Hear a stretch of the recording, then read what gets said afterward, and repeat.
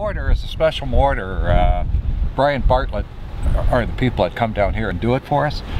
And the mortar has to be softer than the limestone so the stone doesn't crack. If we have a problem, the mortar will crack before the stone. And that's kind of what's happening in here. Is the stones aren't cracking, but the mortar's starting to let go. Like you can see here, see how it's breaking up? That's from the moisture, the rain getting in there, and it breaks it up, and so that's why it's got to be all redone like this. And what happens as it does that? Well, the more that's doing it,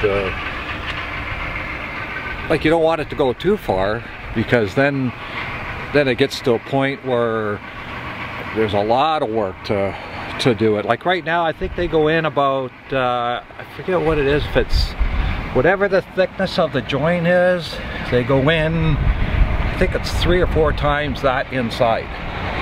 So they, you know, like they grind all this out, and then they remortar it like this is. So it's a big job. And so what is the issue financially? Well, like we're trying to raise money for this job.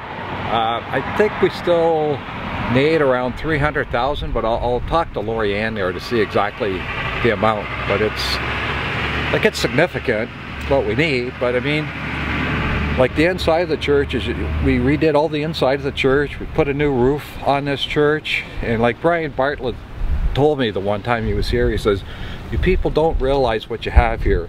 He says, "You have the gem of the diocese here." He says, "It's like the European churches." He says, "You guys have done a good job doing what we've done so far with it. But it takes money."